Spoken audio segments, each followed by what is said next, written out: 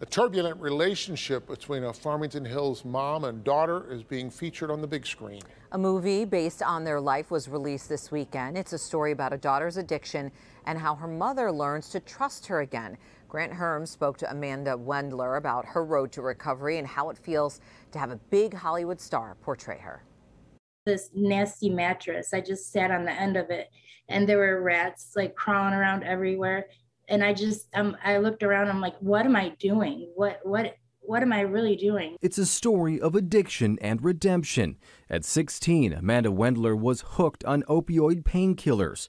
When they got tougher to find, she turned to heroin, eventually ending up homeless without anywhere or anyone to turn to, except her estranged mother. Amanda's moving story of recovery now playing out on the big screen in the new movie 4 Good Days. Almost one day down.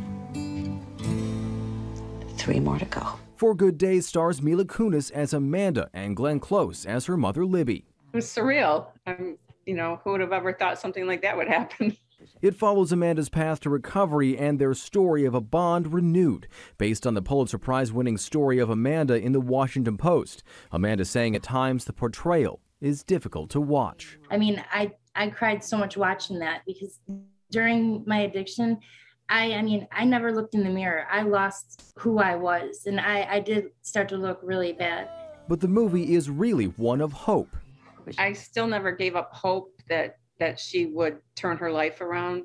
She was a very bright, outgoing person, and I never lost sight of that person is in there somewhere and trying to get that person back out. With a message for those still trapped by addiction. There's hope and we do recover, and you can have an amazing life, and never look back on that, And I truly, if I could just help one person, then it's worth it. In Detroit, Grant Herms, Local 4. And 4 Good Days will be available to stream on demand coming up on May 21st.